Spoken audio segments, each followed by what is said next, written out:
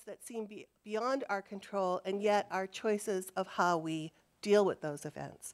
And the Great Depression is such a perfect platform for examining the ways in which people dealt with the fates that were dealt to them, because they didn't really have too much effect over drought at that time, or the Wall Street stock market collapse.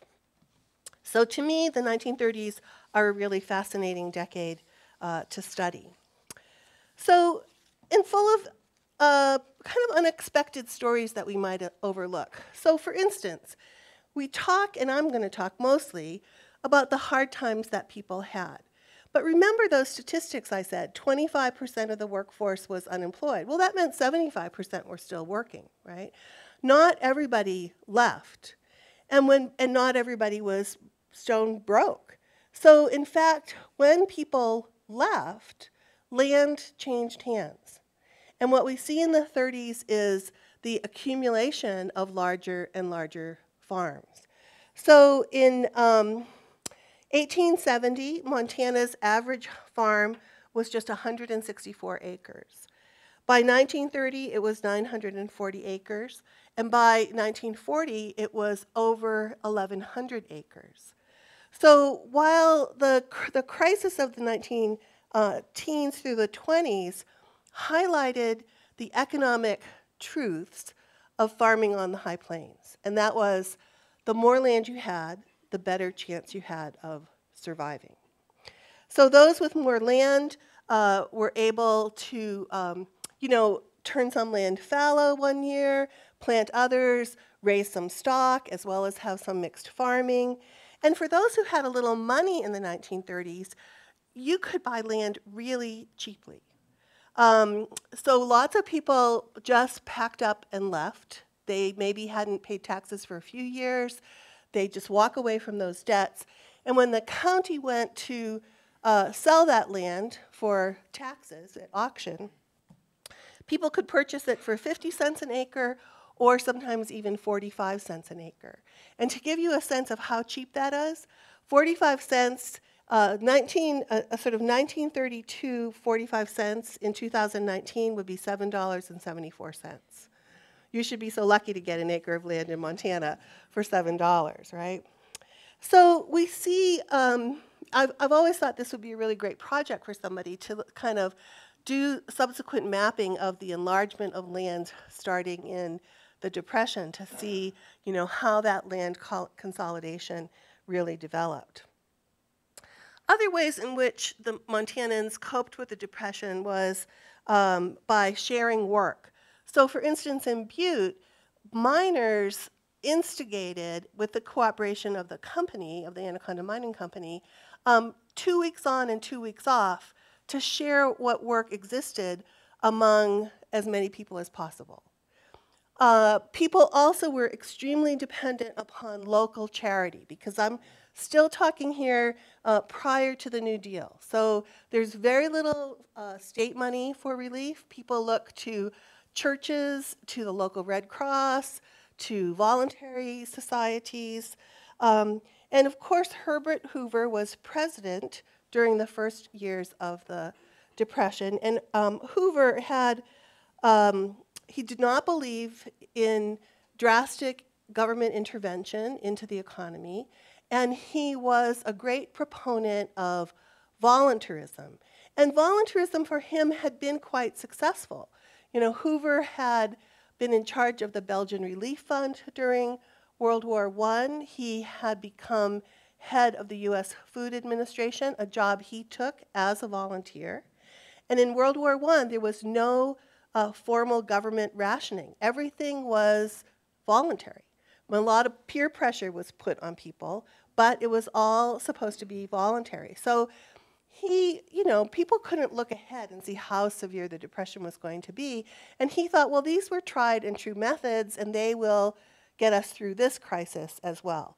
But by 1932, government officials in Montana, all over the country, were getting reports from local counties, from investigators that they sent out saying, this is not something that the local Red Cross can deal with. The churches, not only do churches not have any funds, some churches are closing because people are leaving, right? So something else needs to be done. And, the climate was was basically in sort of chaos, and capitalism was also in crisis. And, the thing to remember, too, about this period of time is, we live in a period now where the world has embraced capitalism. But in the 1930s, it was a relatively new system, and people saw all kinds of problems with it. We had these great industrial strikes in the late 19th and early 20th century, tremendous inequality of wealth, tremendous injuries from dangerous mines and mills and factories. So people were not really sure that this was, in fact, the most effective or beneficial economic system. So we hardly ever talk about capitalism now. But in the 30s, people talked about it very consciously. So when John Haig, the person I started this talk with, wrote to the governor from Sanders County, he had already extended over $3,000 in credit to his community to purchase food at the grocery store that he owned, and he could not pay his debts anymore. So he wrote to Governor Erickson, and he said that you need to exercise state power. He said, state power of the kind wielded during wartime. He argued it certainly ought to be more important to raise money to save life than to destroy it.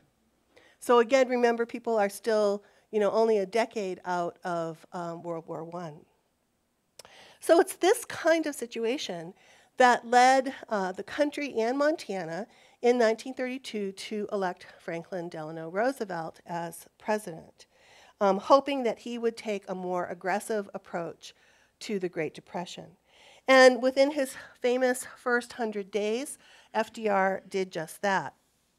So he had two goals: to spur economic recovery and to administer relief to get people help immediately.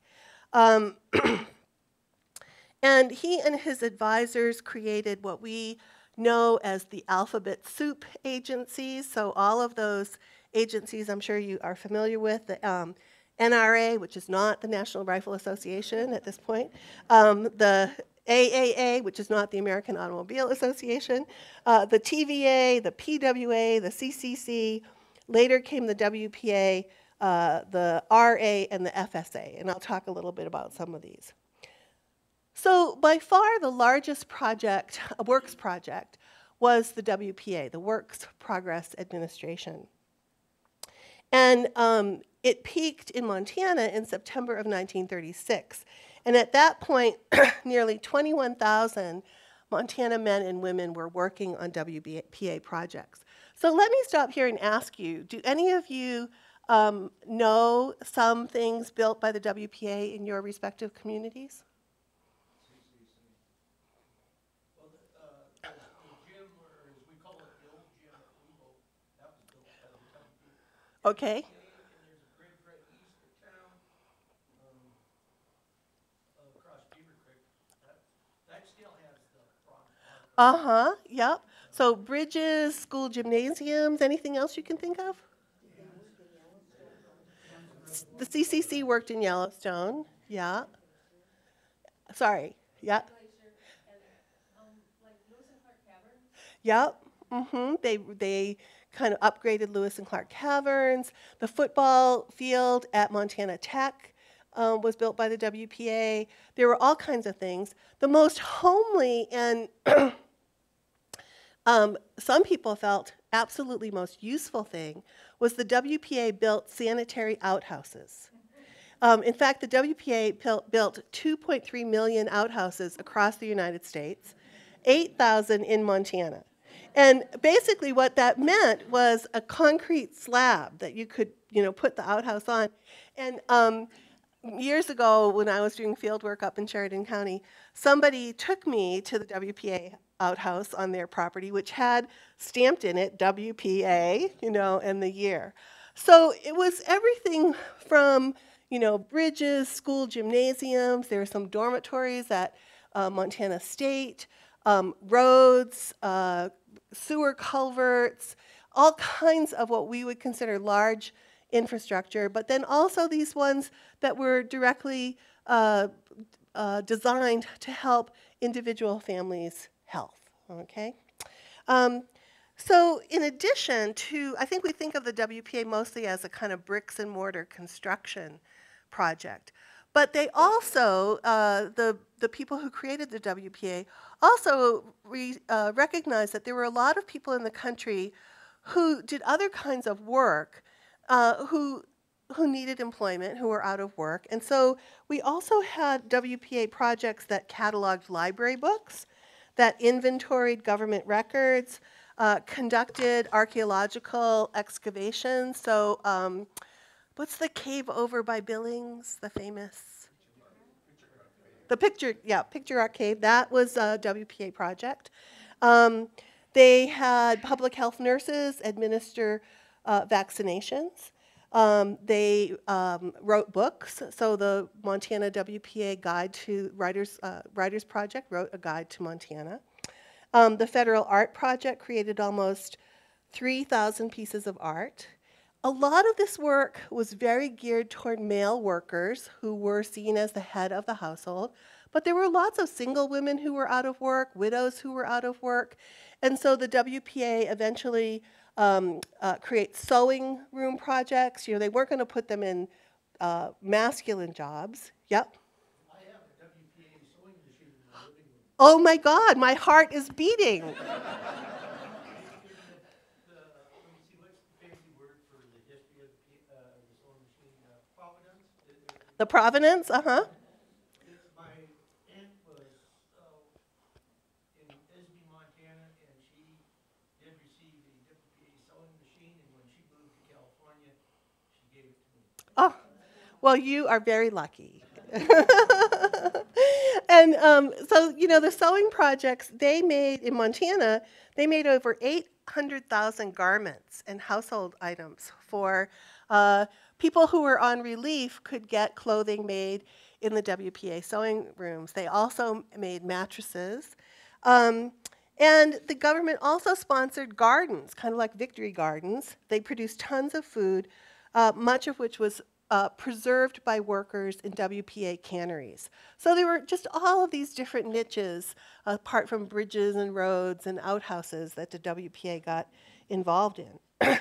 Montana was very generously rewarded by the federal government during the 1930s. The combination of aid from different federal agencies in Montana was more than $530 million federal dollars. In fact, it ranked only second only to Nevada in per capita payments. So, so we had this long history of federal generosity. But I also want to say that it was not easy for local communities to implement these projects, and they were rife with patronage and with politics. So, New Deal federal programs, work or relief, clothing, food, was only given to people who were judged to be eligible for relief. And the people who evaluated that were your local relief committee, which was often the local county commissioners, who in eastern Montana were often Republicans who did not support Roosevelt or the New Deal. Many letters in papers to Montana senators complained about how the county welfare boards often led to favoritism, nepotism, cronyism, and outright abuse. One man complained to the governor that the chairman of the relief committee in his county only gave jobs to people who owed him money, so that they would get paid and then be able to pay their debt. The first director of the Montana WPA was a Republican. So he was a friend of Senator Burton K. Wheeler, and many powerful Montana senators or U.S. senators who were Democrats wanted the New Deal to be a nonpartisan program so it would get greater acceptance, right? This was before we had Social Security, before we had what we consider a kind of national safety net. So these kinds of programs of distributing uh, public money for infrastructure or federal relief were really very radical in many people's minds. So Ray Hart was the man who was first appointed in Montana. He was a Republican, and he appointed only other Republicans to the top positions. So this effort to be nonpartisan on Burton K. Wheeler's part didn't really pan out. And Hart argued that there were no Democrats who had the qualifications to fill these positions. So the other senator at the time, Montana senator, was James Murray. He insisted that a Democrat replace Hart, and that did take place, but the administration said, but you can't replace any other administrative officials who are already in office. So now you had a Democrat in charge, and then Republicans in office across the state. This sounds kind of familiar to us, right? So a man from Savage, Montana, which is out by Sydney, remarked that Republicans milked the top Democratic jobs bone dry and then loudly denounced the terrible, wasteful Democratic spending. So politics was rife during the New Deal. And the other thing that was a problem was all administering these new work programs were complicated. And it required new bureaucracy and hiring of people and paperwork. I mean, gosh, when you do research, there's, carbon copy after carbon copy. And local counties, like Prairie County or Garfield County, they didn't have that kind of infrastructure. So there was often a lot of confusion, poor training. They would have a hard time finding someone who could type, right? All these forms had to be typed. So this becomes a kind of hidden story of the New Deal. We think, oh, federal money flowing to the communities, people getting work, et cetera, but it was often quite confusing. So one example, in 1935 in the winter, Butte had money for projects. It had men who had been evaluated as deserving to work on these projects, but those men didn't have any winter clothing. So, the agency said it's inhumane to send them out digging ditches or building roads when they don't have a winter coat. So, trying to get all these pieces together was quite a difficult puzzle. So you had your hand up. I apologize for interrupting. That's okay. Just think this is an interesting tidbit here, talking about the conservatives. In the 1960s, I mowed the lawn for this one out with the lady in Miles City, Montana, and she was so conservative. She was so Republican. Even in the 1960s, she would not carry a dime because that's the FDR. Oh. She would have two nipples. Oh my gosh, I have to write down that story. I won't do it till we're done. And then, of course, we know that one of the first things that the conservatives started at the very beginning was undoing the Yes, that's right. That's right. So, I think that I think that this is an important part of the story, that to realize how contested these programs often were in Montana. And, the textbooks kind of have the bigger story. And of course, one of the biggest stories in Montana was the Fort Peck Dam, which was a huge federal project. And it put 50,000 workers laboring on building that dam between 1933 and 1940. So the New Deal really did change the physical and governmental landscape of Montana. But the federal government could not bring rain.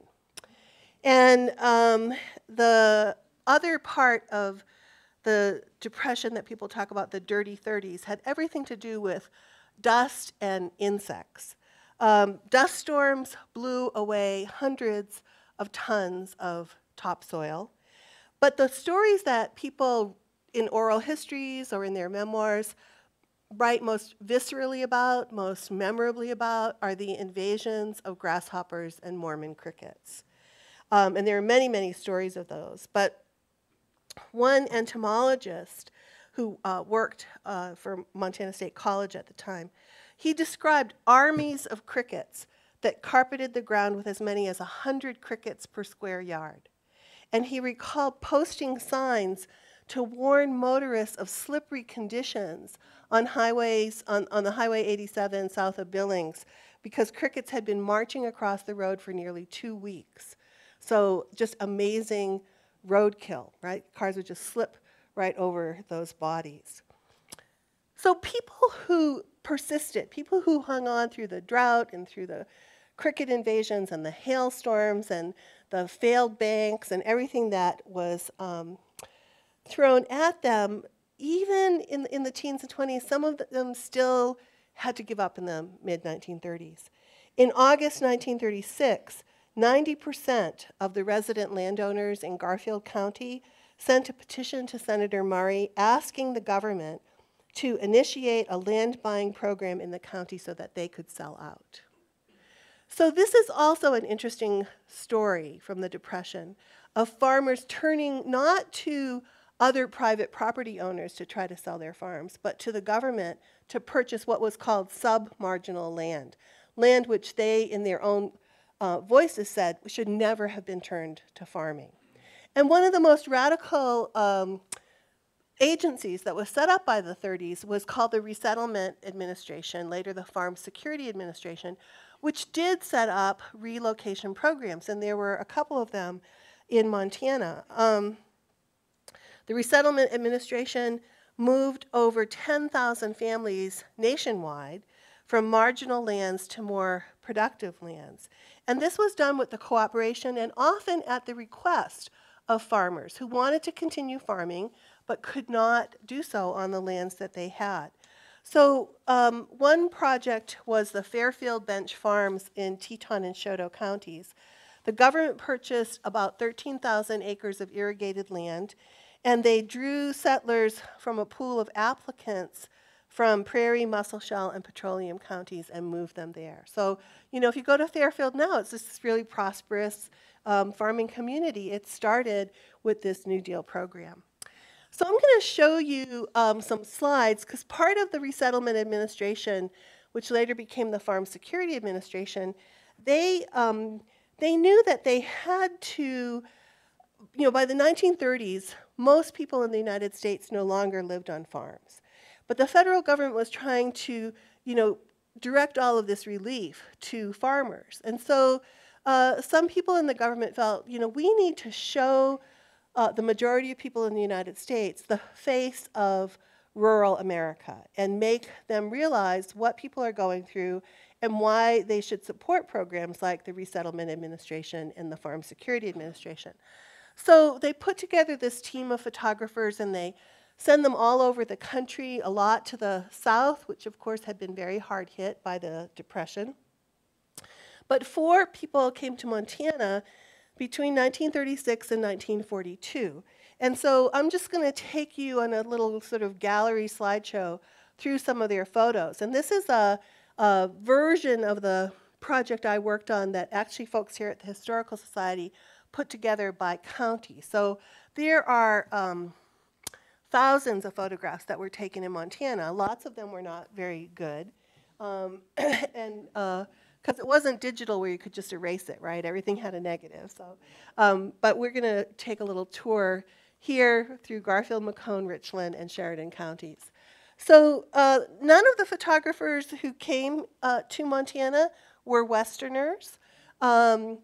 They drove out here. Imagine what the roads were like in the 30s. They write about that. And they all were fascinated by it. I mean, they loved meeting people. They loved the landscape. We have some of them wrote extensive notes about their photographs. One person, this man, John Vashon, wrote letters to his wife, which are now preserved in the Library of Congress. And so he wrote many, many times each week. So we have long letters that he wrote describing the country. And again, this was not random picture taking.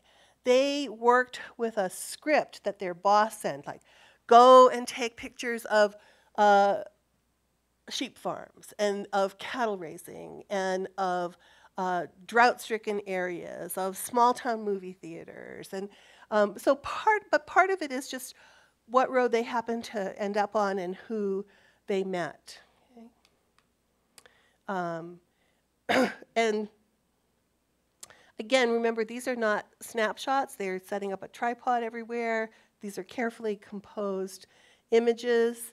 Oftentimes, and you'll see some later, there were very few interior shots because there was no flash photography at this time. They posed people because you couldn't catch people in motion with the cameras that were available.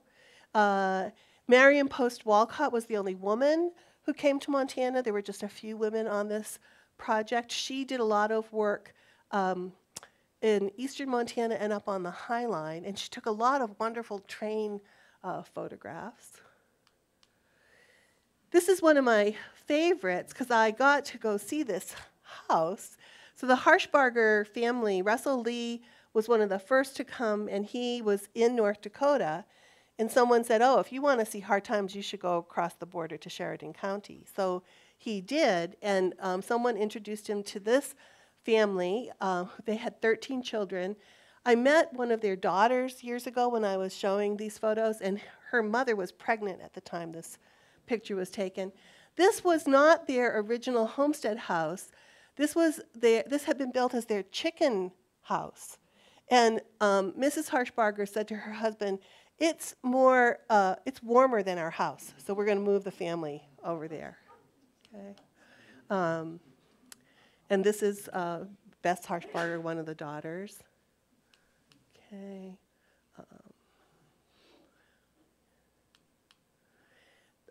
So this was a man who lived in a dugout up in Sheridan County.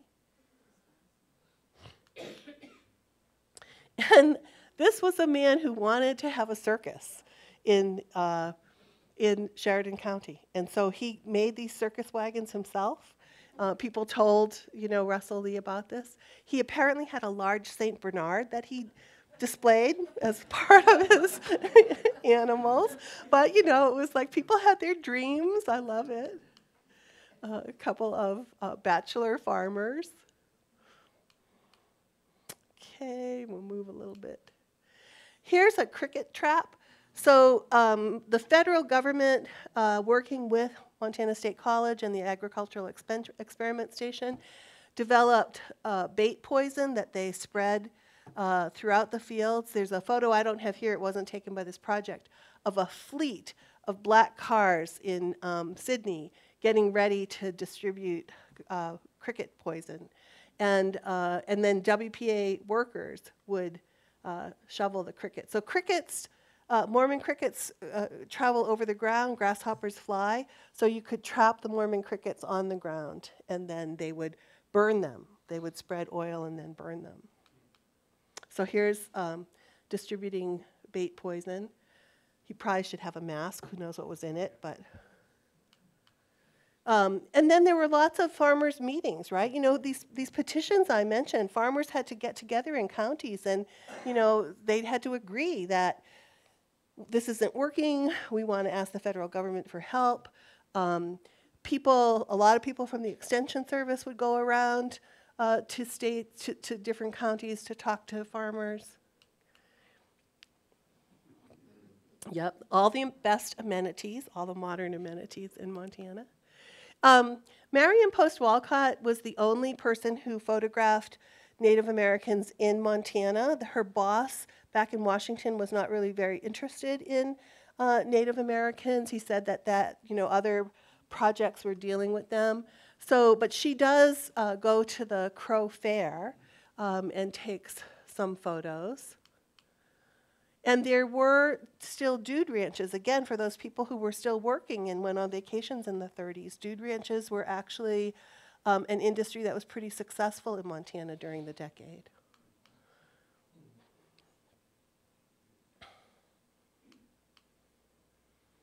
I love this one.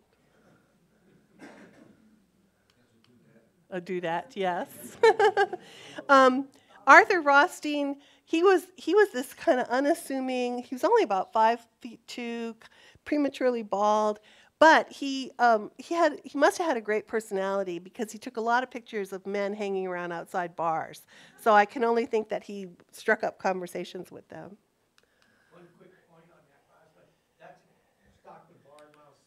Yeah. There's been quite they have a mouthcity.com, and that's a public bulletin board. Uh-huh. This last year, they've had quite a discussion going on that, on identifying those three individuals. Oh, really? Huh. I'll have to look and see if if they made an agreement. Yeah. You'll be able to find it. Okay. Great. Maybe it might be just under Stockman Bar. Okay. This is also a photo that lots of people have tried to identify, and nobody has ever come forward with who that person might be. I love this because they all have their hat tans, you know, from there. And sheep shearing.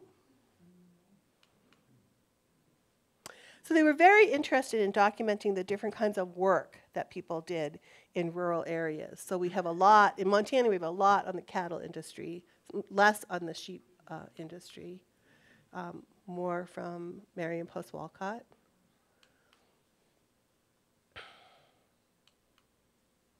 And then, of course, there was a sugar beet industry in eastern Montana. We have just a handful of photographs for those, but for many decades, workers from Mexico would come up and work in the sugar beet fields. I just recently found some extension agent records where they were trying to teach the wives of workers, you know, kind of modern methods of cooking, but none of the extension agents spoke Spanish and none of the women spoke English. And they sometimes repurposed these boxcars, railroad boxcars, as houses. Okay. Marion Post Walcott took lots of landscapes, and as I said, lots of trains.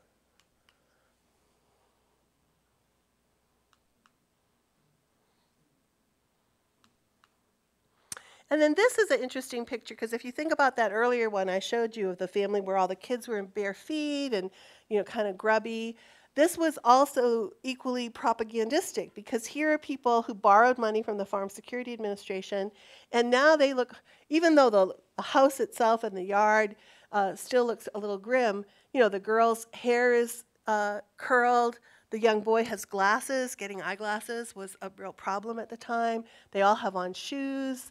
So this was, you know, 1941.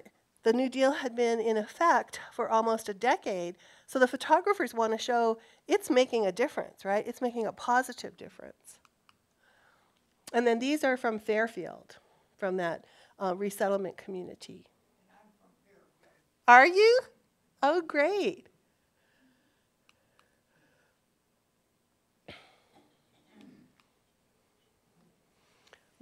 Years ago when I showed this in Great Falls, someone in the audience said, "That's my father." So again, a model farm unit, much, much different than those kind of falling apart houses in eastern Montana.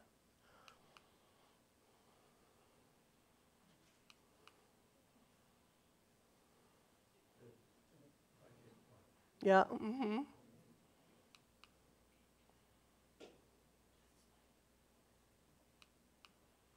And then only a few, they were not there. You know, it was a different agency that built the Fort Peck Dam. We have lots of pictures from Fort Peck, but they were not a part of this project. So he was just passing through on his way to other places. But like this, the New Deal Cash Grocery. So lots of businesses, you know, took on the names from the New Deal. The Project Parlor, Butte had the New Deal bar for many, many years. This is the New Deal Cash Grocery in Judith Gap. Yeah, I don't know if it's still there. So they got to virtually every corner of the state, not exactly every county, but most of them.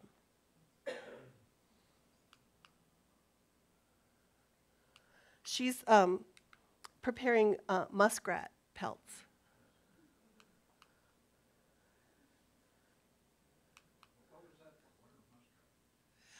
Well, I think that they were for women's fur. If you couldn't afford fox, you could afford muskrat, you know, for those 1940s fashions. None of my students knew what this was. I said, oh, how times have changed.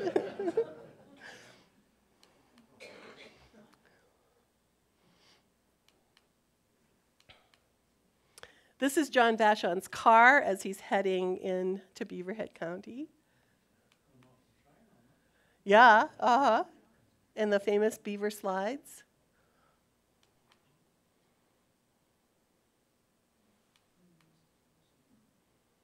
They took a lot of signs, that were just kind of a part of the visual landscape.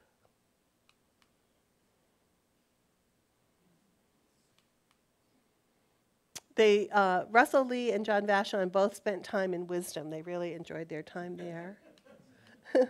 Helena? Not too many photos from Helena, actually. Yeah? Okay.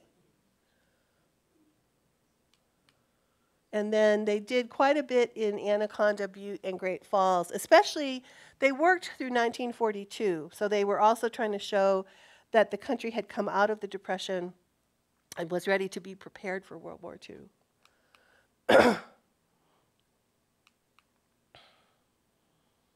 This is all where the pit is now, so.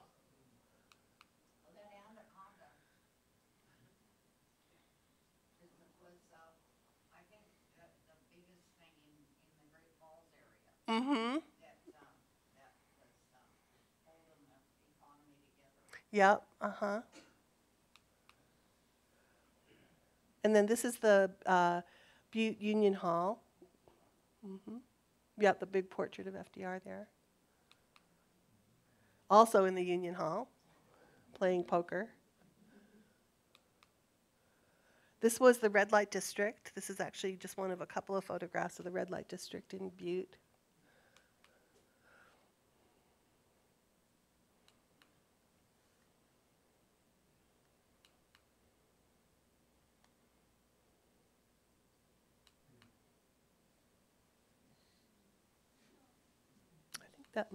This might be my last one. Yeah, okay. So we could have the lights back up if that's possible. I'll just leave this last. This is one of my favorite photos. So I guess I just want to say a couple of words in conclusion. I think that we have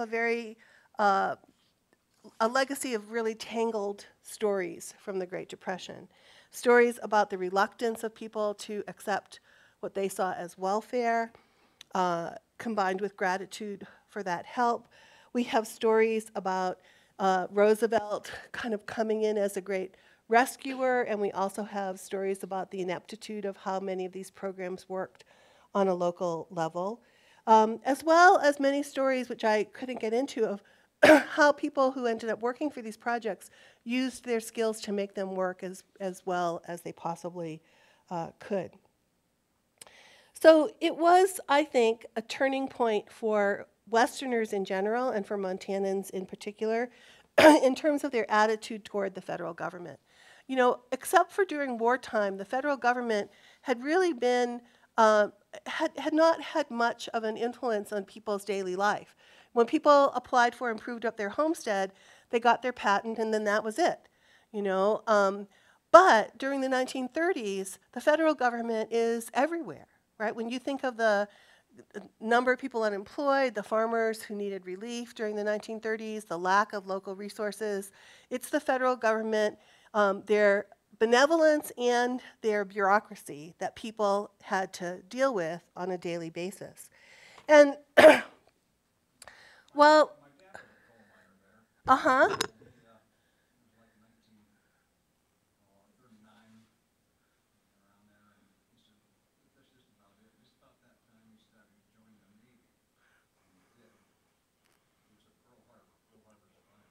Mm-hmm. Mm-hmm.